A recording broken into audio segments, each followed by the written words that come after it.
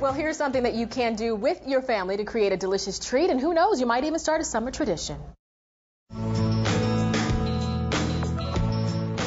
I'm Nancy Hopkins with Better Homes and Gardens, and I'm here with Scott Peacock, and we're making an American classic, ice cream.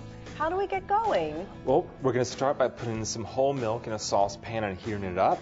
And we've got a fresh vanilla bean, which we're going to twist just a little bit to bruise it and sort of get the oil coming out of it. We put this in here into the warm milk, and then we put a lid on it and let it just sit and steep for like 20 to 30 minutes to develop a lot of flavor. Okay. All right, and while that's happening, we're going to come right over and we're going to use eggs.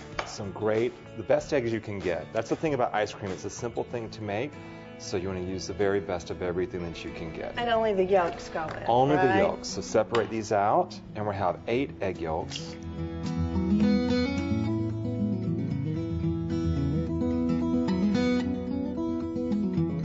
So we'll just twist the egg yolks up a little bit to break them up. And then we're going to add 3/4 cup of granulated sugar. And you just whisk that together? Just going to whisk it. You don't want to whisk it too much, just enough to mix it really, really well. So now we'll take this hot steeped milk and add a little bit at first. And because you don't want to cook the egg. Temper it. And then you can pour the rest in a slow stream. And put this back in the pan.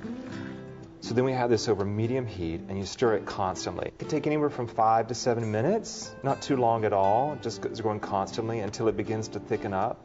You just want to keep it moving constantly and scraping the sides and the bottom so you don't have any areas that cook too much and cooks evenly. Scott, it looks like it's at 170. How's that? Oh, that's perfect. And when you run your finger through the spatula, it leaves a clean trail. Now we have a bowl that we're going to strain this to get out any bits of cooked egg. So you can see we have the chilled custard now, and you see it's thickened up a good bit, and it's delicious. And into that, we're going to add 2 cups of heavy cream, and then some more vanilla. We had the vanilla bean in there. Now we're going to add some vanilla extract. How much? 2 to 3 tablespoons, and that's a matter where you really sort of taste, and it's a matter of taste. One of the most important ingredients is salt. What does salt do? Oh, salt brings out the flavor. It absolutely brings out the flavor of the milk and the vanilla and every bit of it. And this is delicious. Delicious. Okay. It should taste really strong at this point because when it freezes, it's going to take a little bit of the edge off the flavor.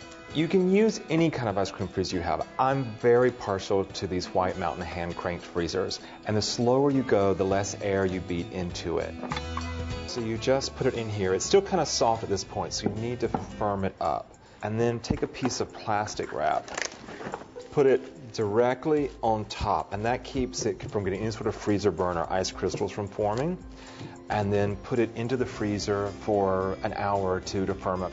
Oh, Scott, look, there's still some in here. I just have to have another taste. That's so good. Maybe more?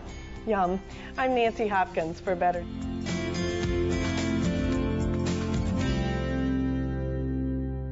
And to see Scott work his ice cream magic again, you can go to bettertv.com and click on recipes.